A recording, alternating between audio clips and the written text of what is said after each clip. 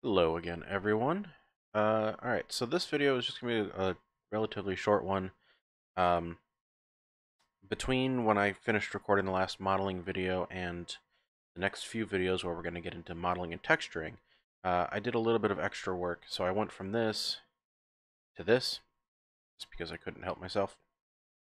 I'm not going to go over step by step how I modeled everything. I didn't do anything new, um, maybe with the exception of this little vent piece, but we'll talk about that here in a minute. But I just want to kind of show you what I did, maybe give you a little bit more ideas of what you can do, um, just so that when I do move on to materials and texturing and UVs, you're not confused and you don't think you've missed anything. Okay, so I go back to the other version of this.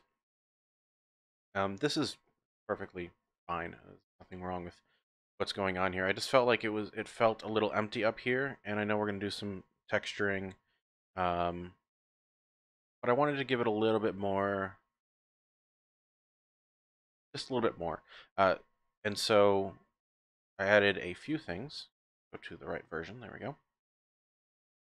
It's added some cables. I moved this vent up.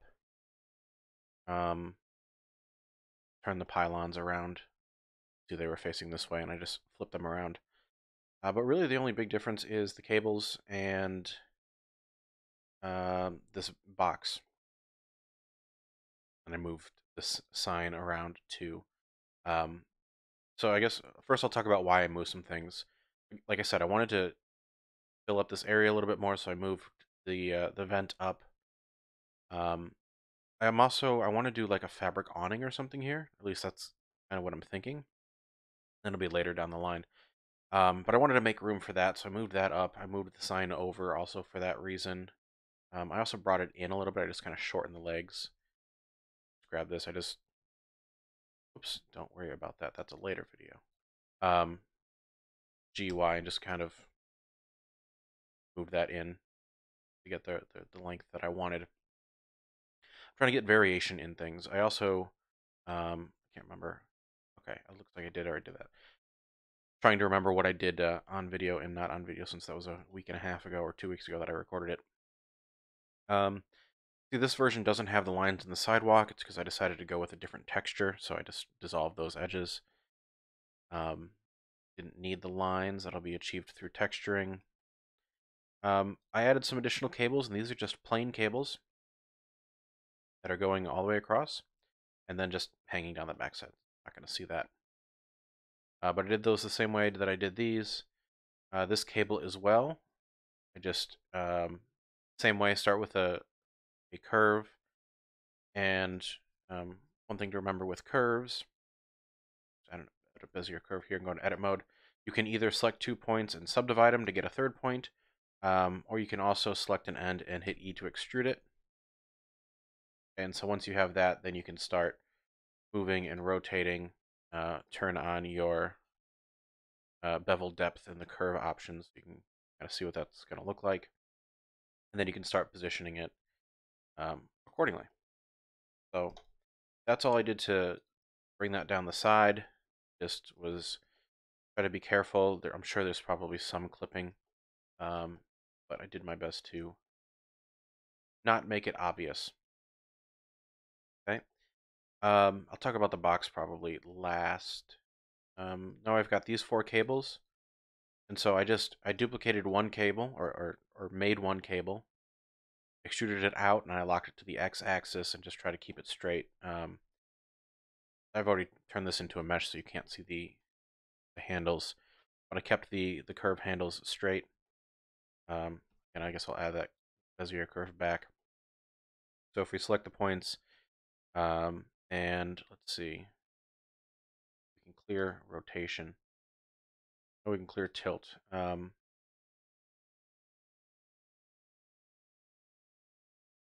Think of what I did. I just took the end one, I just extrude an X, and that's going to create a straight line. Again, I'll turn on my bevel depth so we can see that. But as long as we're extruding a straight line, that'll stay there. If we wanted to straighten this one out, just kind of rotate that so it's flat. Okay, so once I had that, I'll extrude one out down here just so we can see this. once I had the first cable, I just duplicated it, moved it down, GZ, my screencast keys that I always forget. Okay, moved it down, and then I took the end here, just added some variation to it. Okay. And then I also, if we look at these actual curves here, a little easier to see. If we look at these curves here, see they're vertically lined up, but then as they come around in here, they spread out horizontally, right? I've got some holes in the bottom of this.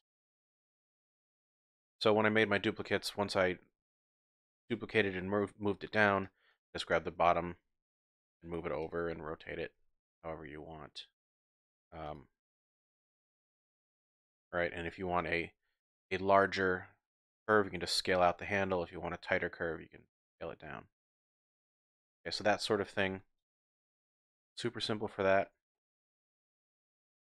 I did make it kind of follow the outline of the building, and that's just with the handles. Then I made some very simple brackets that serve two purposes.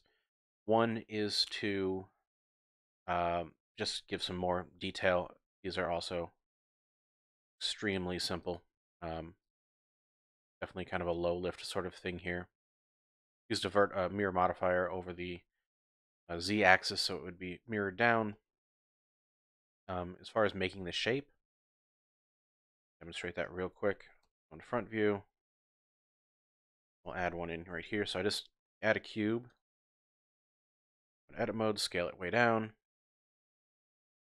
Okay, go into local view, so we're just looking at the cube. Scale it on the y-axis. Add our center edge loop. Delete those bottom vertices and add in our mirror modifier. Set a z-axis. So there's that. We'll turn on clipping. And then it's just, we'll extrude that up. And then I will extrude it up a little bit more. Basically, I'm looking to make a square face right here. So then I can take this face, extrude it in the y direction. Oops, dy. And so now I've made my 90-degree turn. And then just to make the edge flow work a little bit smoother, this is kind of an optional thing. You don't need to do it, but selected these three vertices, merge at last. And same thing on the other side here. Actually, instead of that, I'm going to undo that real quick, because we can make our mirror modifier do extra work for us. It can also work on the x-axis. We'll just do that. Add in our edge loop. Delete half of it. So also, I believe this is a newer feature in mirror modifier I'm just not used to using. But we can turn on bisect and flip. If I don't add in that center loop. Actually, I'll add it in anyway, just because it's good to have a center loop. If I merge these at last, you can see that it did that on the other side as well, at least in the mirror. We just need to turn on bisect and flip in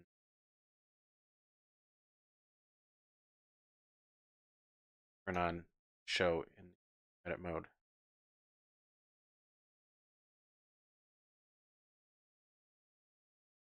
Yeah, bisect, and you can see that it kind of does that automatically, but we still need to do that on the center one.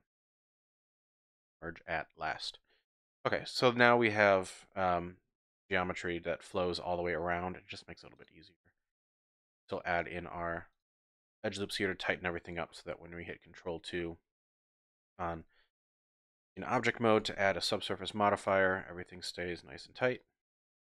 Okay, there's that. Add a local view here. So I added that, and then I use the Bolt Factory add-on, which is again default in Blender. Just use that to create this hex head. There's no thread on it. Just deleted all those vertices. I don't need it. It's just for the head of it. So I said these brackets do two things. Oh, I parented the bolts to the bracket just around. They obviously give more detail and visual interest and aesthetic qualities to the scene, but they also will allow me to, when I UV unwrap these cables, it'll allow me to place a seam behind them and give me just a little bit more detail in the textures. And I'll talk about that again when I actually record the UV unwrapping for cables, um, how I did that. But I just wanted to kind of plant that seed now so you kind of understand what I was going for there. Um, yeah, all right. I think so. The last thing to really talk about is this box. Um, I just searched on Google for a electrical box, and I found this. I searched electrical box. This came up, and I liked it, so that's what I made. Um, the door itself, just go into local view here, is just a cube.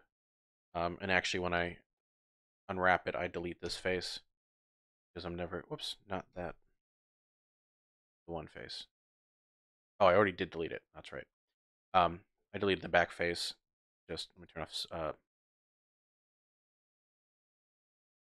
off subsurface so you can see. There we go. You'll see that the back face is deleted because I don't need it. This handle here I made with a cylinder. You can actually see, grab this face loop. Okay, so you can see the cylinder here. Don't worry about the red lines. Those are seams. I know I can turn those off. I just got to remember where.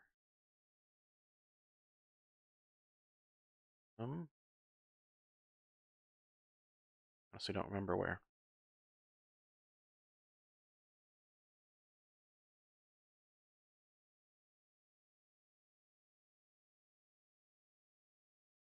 No, can't remember. But yeah, don't worry about the red lines for now. But you can see that there is a cylinder. Here I just extruded that out, gave it a little bit of an inset, extruded detail, and then extruded it in, or inset it in, and did it in a little bit for that detail. And then I took the bottom two faces and just extruded them down. Okay, so I mean it would be like the same if I did it up here. Grab these two, and then actually want to grab border faces as well and extrude it in the Z direction. Okay, it's that same type of thing. SX, and then I'm gonna add in another one, another edge loop right up here, and GZ and move it down. Also scale it in the Z direction to kind of flatten that out a little bit. Okay. And then maybe we'll grab these, something like that. Okay, so that's all I did for that handle. Um, like I said, these are all very kind of quick things that were just to get a little bit of extra detail. Even though like this handle in all reality is probably never going to be seen, but it was a very quick thing to make, so I did that. This piece right here, you could actually make this lid a separate piece if you wanted to. It's all in how much detail that you want to bring to it. I mean, if we look at this image right here, excuse me, look at this image right here, kind of low quality, but if we think about how this would actually be made, this would be sheet metal that is kind of bended over and riveted. So there could be more seams. There's hinges that I didn't model, um, but it gave me the indication of electrical box, and that's what I wanted. And then I made this. I initially made this all as one piece, but I decided to separate it out because if we kind of compare the edge flow here, there's just more edges here, and I didn't need those going all the way through the main box. So I separated out the face to focus on these vents. And so the way that I did these vents, this one I will actually show. Go into the side view here. We're going to add in a plane. I have an edit mode. I'm going to rotate it since I'm in the side view around the y-axis, 90 degrees, and we'll scale it down. And SY. Get roughly that size. Okay, so the way that I did these is first we need to use some edge loops to kind of define the area that we are going to have these vents, so we'll go something like that. And then how many vents that we want. Okay, so we'll say something like this. And I'll right click to keep it in the center. All right, so oh, you can see that this is not in the same plane. Let me move that so it's in line. Okay. So now that we have that, each of these edges is going to be one of these vent openings. And actually, I'm going to add in one more edge loop above each. Okay, so this is going to be where that edge stops. Now I can grab every other edge, and I believe this is a tool I haven't actually shown yet. It's the Rip tool. And what you do is you hit V, and it rips those edges apart. Now, something to consider about the Rip tool, I'm going to undo that, is that the Rip tool is based on which side of the edge your cursor is.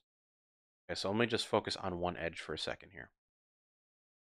So right now my cursor is below the edge. So if I hit V to rip, and I pull down, you can see that at the edge, I'm holding the bottom end of the rip.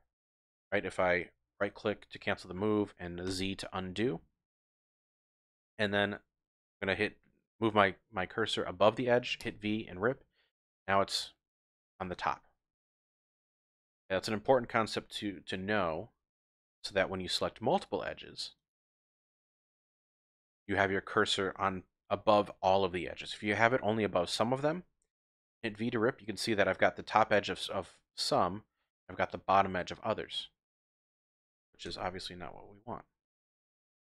So I'm going to just undo and make sure that I undid far enough.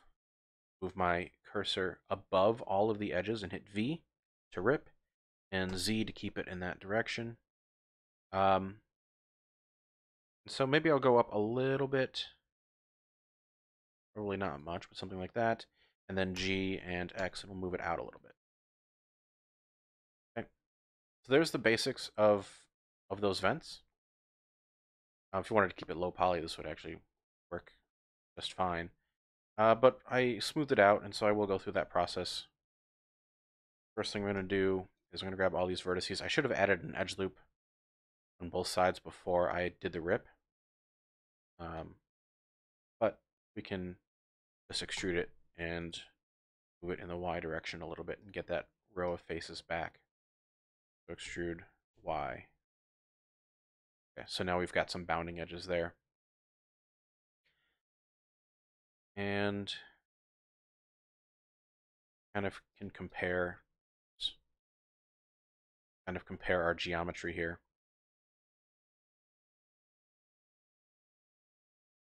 So I did do some edge reduction by merging vertices, and that's how you have these corners, these diagonal corners. But it's just adding. See, I'm gonna add 2 at a time. This is gonna allow me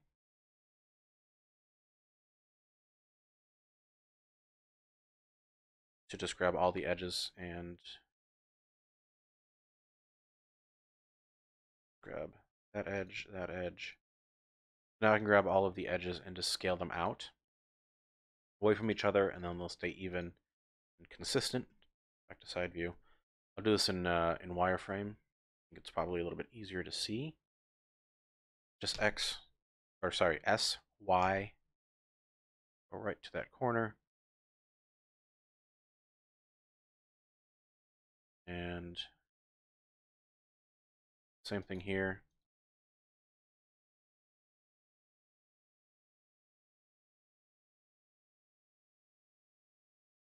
That one.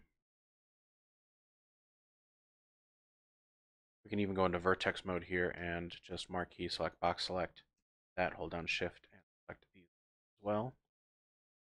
Okay. Again, S, Y. Okay, Okay, so when I do this, you can see since that's at an angle, it's actually pinching this, and I don't want to do that. So instead, we'll just deselect that, and I'm just going to grab just one side, and then I'll double tap G and edge slide it over. And I'll do the same thing. I'll do the same thing on the other side. I'll select all of these, double tap G, and slide it over.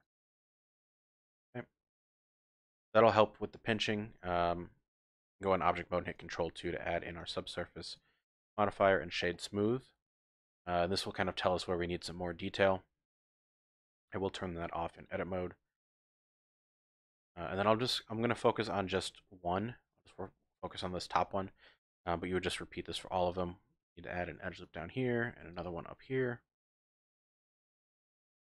Okay. I'm going to add some edge loops here to sharpen that up as well. Maybe one more here. Okay. See, that looks a lot better.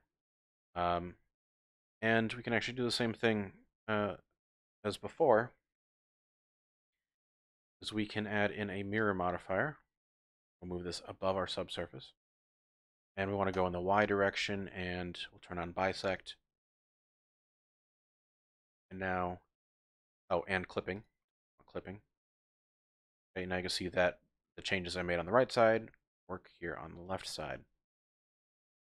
And then the last thing I do is I just took the inside edge loop here and extrude it up a little bit. So we'll go in the Z direction.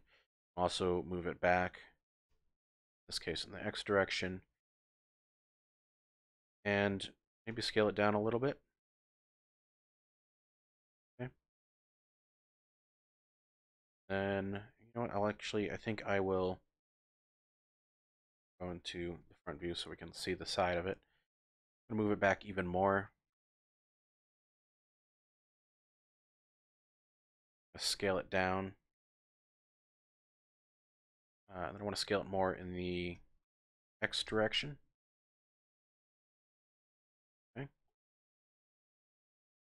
Then I'm going to add one more loop right here. Like that, I think.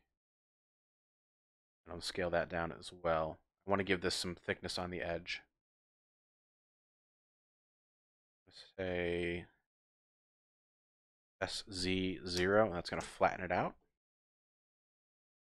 That down a little bit.